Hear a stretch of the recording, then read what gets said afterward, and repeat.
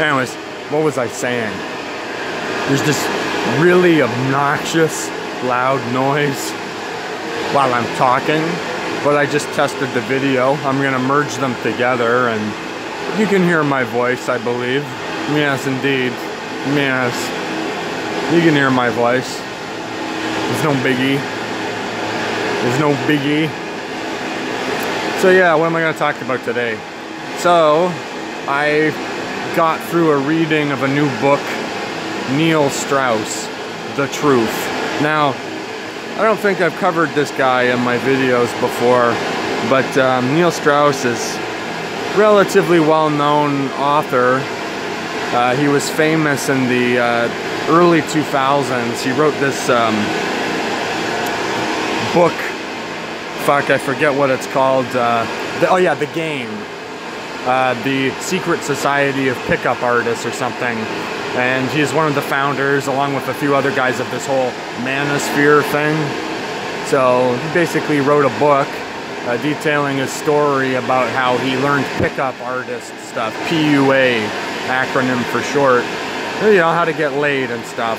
And in this book he really glamorized the lifestyle. He wound up having sex with hundreds of different women, and, you know, he had a really, you know, in the end he accepted the whole beta male Disneyland monogamy paradigm at the end, and had a sort of happily ever after fairy tale ending to the book. A complete Pollyanna waste of time. Anyways, he wrote a new book recently. It's been out for a while.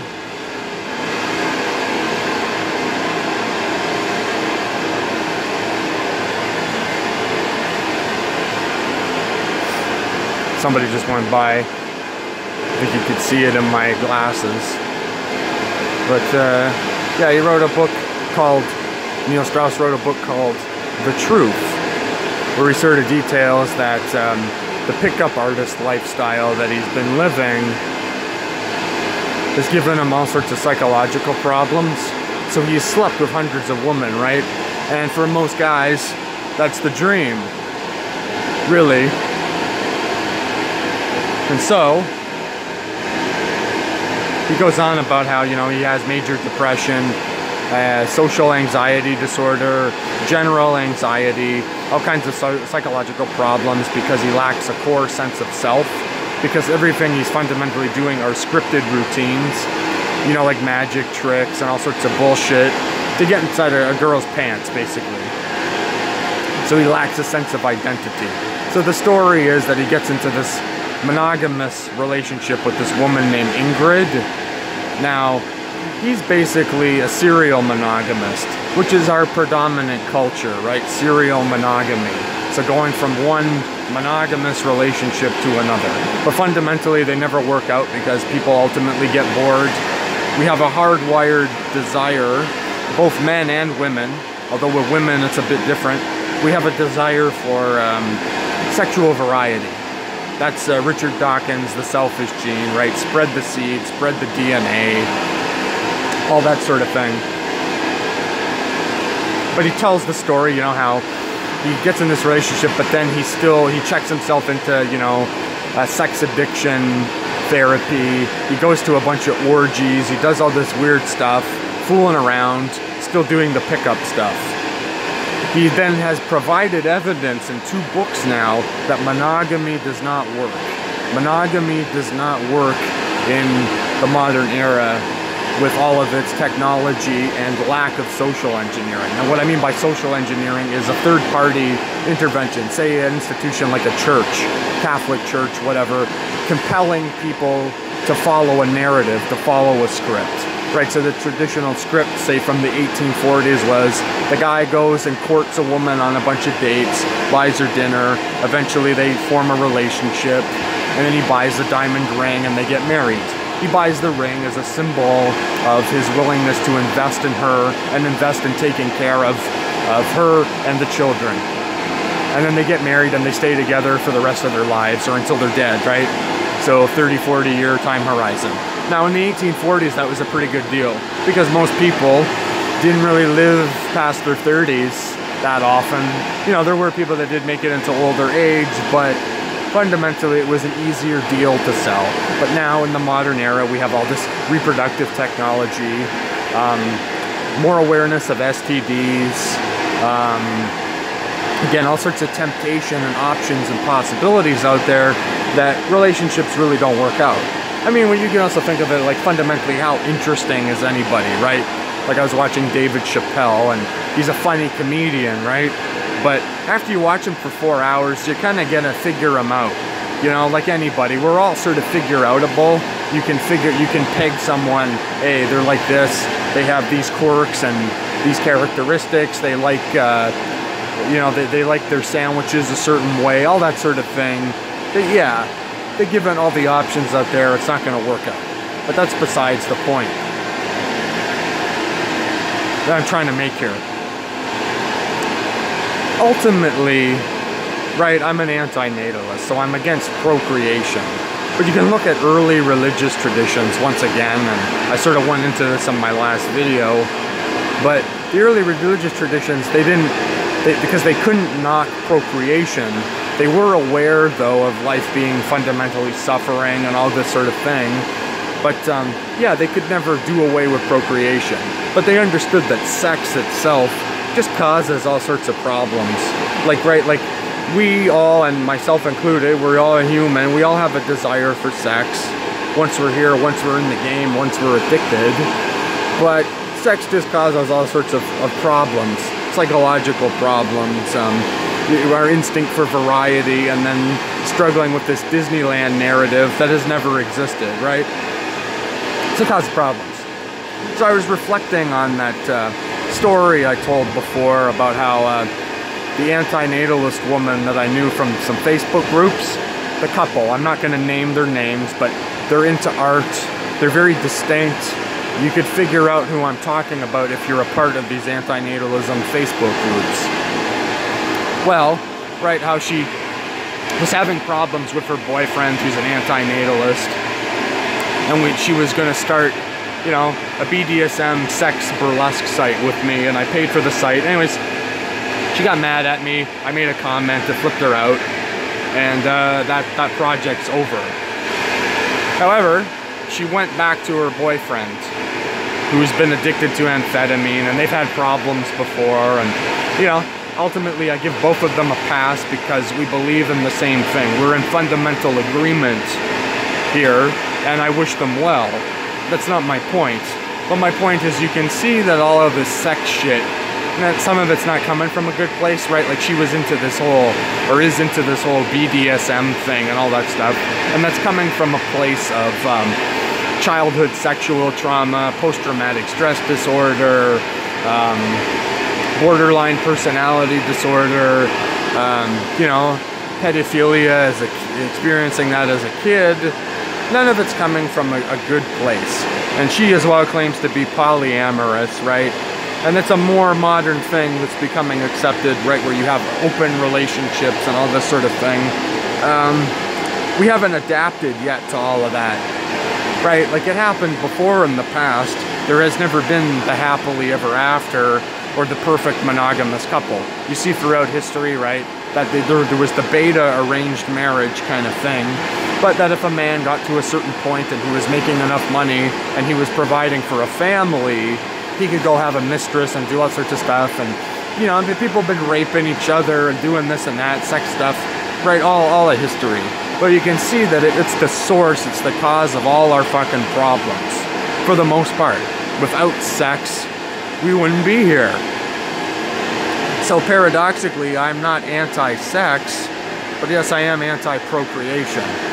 You know, sex can be, of all the experiences in life, you know, uplifting. It can be a great source of joy, but in the end, I think it breaks all of us. It really does ruin and destroy everything. And so you see in the early religious traditions, they combat sex, they demonize sex, they make it something that, again, unless it's for the purpose of procreation, you know, don't do it. And I mean, I can sort of understand that, yeah, once you take procreation out of the equation, it's not a project, it's not a legacy that lives on, it's just hedonistic excess. And it doesn't go anywhere. like I said, outside of having children, sex does not go anywhere. None of our relationships with people go anywhere. It's as if, well, what Chuck Palahniuk said in one of his books, you know, that to know that everyone in your life will either leave you, reject you, or die. Ultimately, it doesn't lead to any happiness. It all sort of ends in pain, depending on how serious you value the other person. Right? So you can have casual fling, you can sleep with 100 people, you can have, like my grandparents, have a 50-year marriage. You know, in the end, it doesn't make any difference, right? Ultimately, it all ends in death. Yes, I know, another depressing fucking video. Yes, yes, yes. But I'm trying to make a point here about the whole sex thing. So again, I was thinking about that recent situation I was in with my now former friends and this guy's book. Our whole value system stinks. Ultimately, yeah, as long as people don't procreate, I got no problem with people fooling around and having sex and doing this and doing that. But at the end of the day, you can see that it's put on this pedestal, this pinnacle, this apex of fulfillment and happiness and joy. And, you know, like I said, you take procreation out of it, you take away that whole life project script and social engineering, and it all just falls apart in the end anyway. Again, that's sort of just my perspective. I mean, I could be wrong. Like I've said, of all my videos, I could be wrong, but yeah, life's fundamentally a raw deal here, a shitty deal.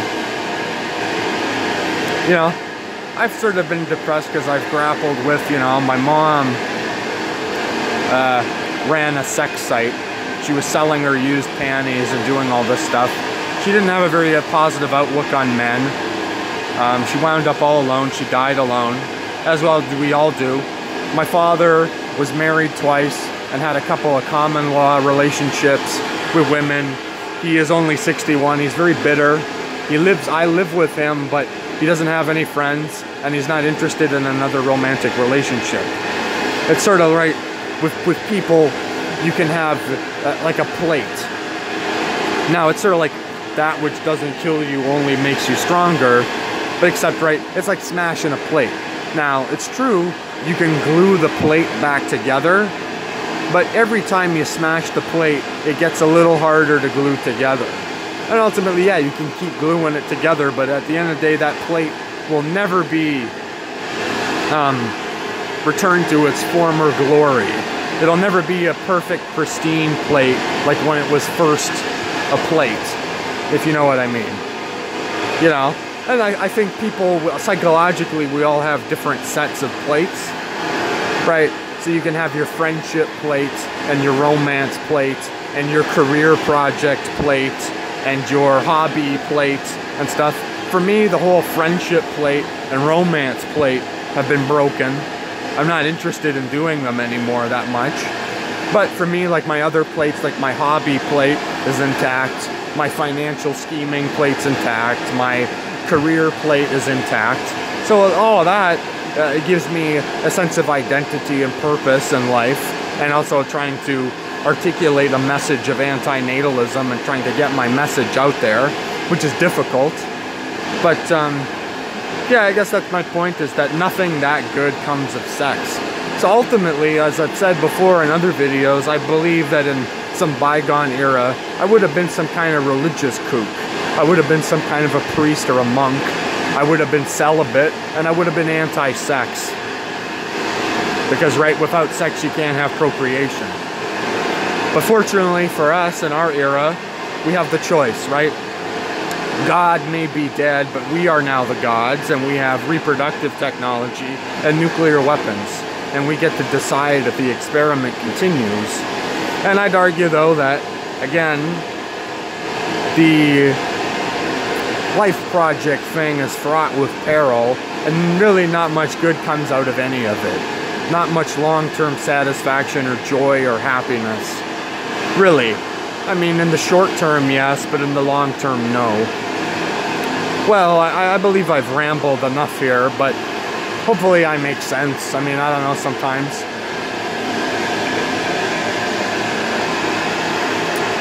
A little interesting update though on my personal life. I'm still working in my janitor job, but I've met a guy that sells life insurance and mutual funds. Now I have my own stocks and mutual funds and stuff. I've been working on a real estate business to get into income properties and private lending through RRSPs and stuff. I mean, I'm a nerd about all this finance stuff. I used to collect gold and silver and other things. I don't think I've ever done a video on that. But anyway, this guy sells life insurance and mutual funds. So I'm going to be taking some courses and some training to get a license to sell this stuff. So, my point being, there's been some conflict with the union that I'm in with the janitors. So it's at an industrial site, a steel plant, and we're with a union that's a construction workers union, but we're janitors. Anyways, we haven't been getting our benefits. We have a benefits package, you know, like prescription drugs and health insurance, right?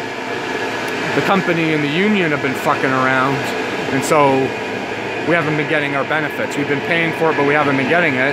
So I've connected the dots here and decided with this insurance guy to try to sell a group benefits package to this section of the contract from my company and the union.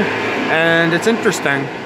The ball's getting rolling, and potentially a group benefit plan, like initially with 30 people, and perhaps it might balloon into like 400 people. We're looking at, I won't get the full commission, I'll get like a finder's fee because I'm in training, but potentially tens of thousands of dollars. So, you know, that's pretty good. And stuff like that, I know that's all meaningless and pointless and you know, futile and whatever else, and my pessimism is still intact, but it's a buzz, it's a high, and yeah.